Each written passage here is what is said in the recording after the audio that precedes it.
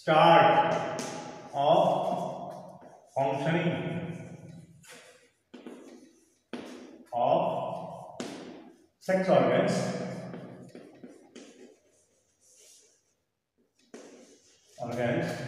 is called puberty. Now, the definition. Different people, different books may have different type of statements of defining this puberty. But the concept is the start of functioning of sex organs. The age at which our sex organs start functioning. Just I told, if in case of male, the testis starts functioning to produce sperm. And in female, the ovary starts to produce ovum. So this age is called puberty, and of course 15 years and above. So you can see here the adolescence as well as puberty both starts at the same time. But what is the difference? This is a biological change. This is a biological change, puberty, whereas adolescence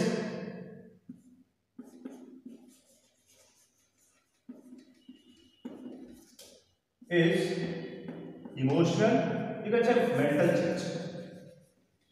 Mental change. It is the age of mental change. But adolescence, mind it is confined with thinking, emotions, feelings, and so on.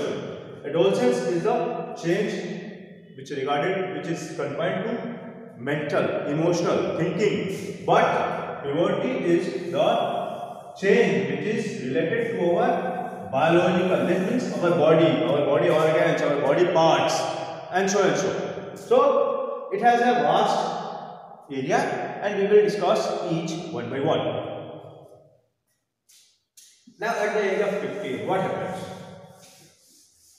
What are the changes which takes place in our body, which can be seen from outside, or which can be noticed, are called puberty. So let us start discussing one by one in males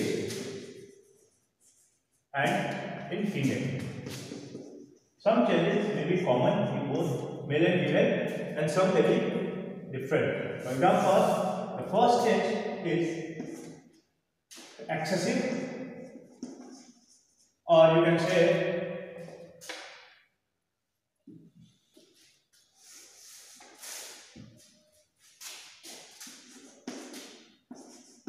active,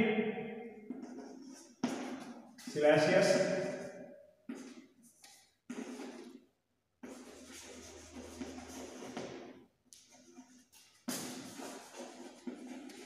and it is same in the case of female also.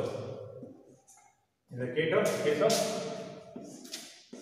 do, I am writing do so that this will okay, same. What I have written here, same thing. Active, sebaceous glands. Now what is sebaceous glands?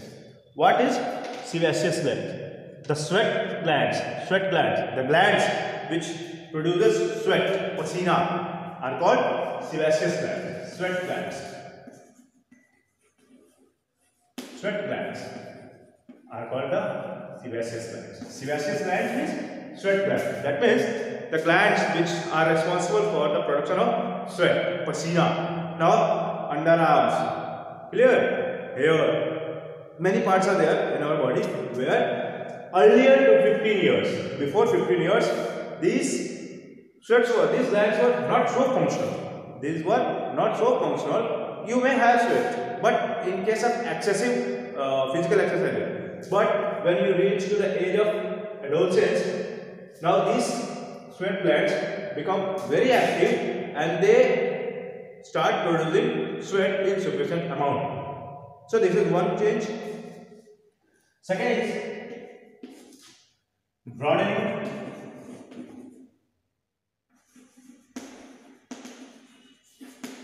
of chest.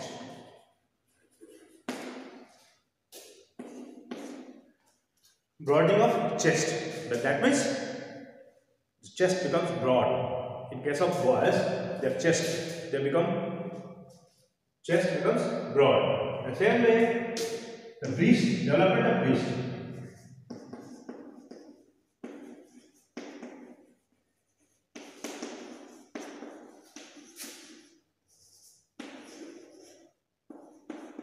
The breast in the girls become developed. It increases in the size and becomes developed. Next is germination of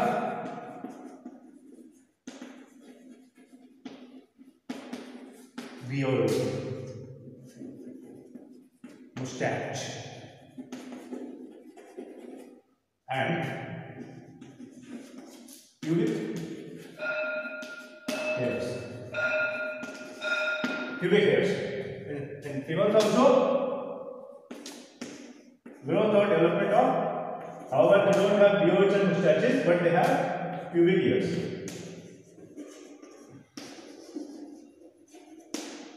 Now, what are these pubic hairs?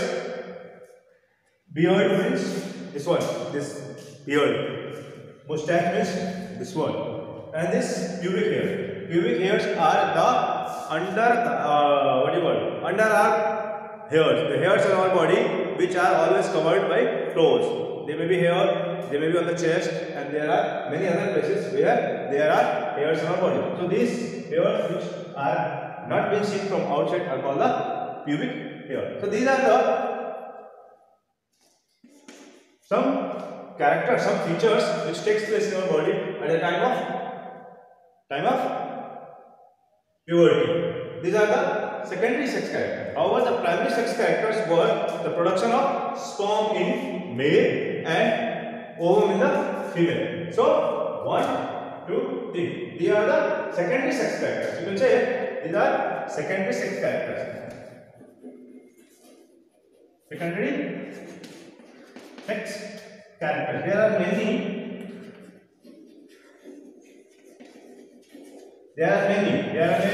Broadening of thighs, deposition of muscles on arms, flattening of this shoulder.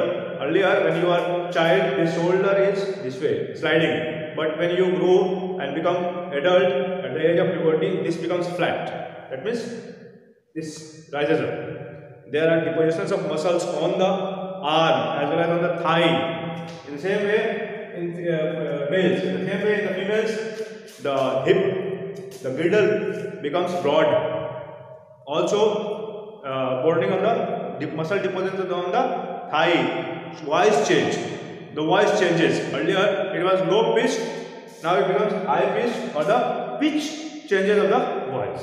So there are several changes which can be categorized in the secondary sex character as well as primary characters. Primary characters are, mind it, the difference between primary sex characters and secondary sex characters is, primary sex character means direct to the testis and the ovary. The formation of sperm in male and formation of ovum in female are called primary sex characters, and rest other which can be seen outside, all these much more even which I told you are all secondary sex character. Clear?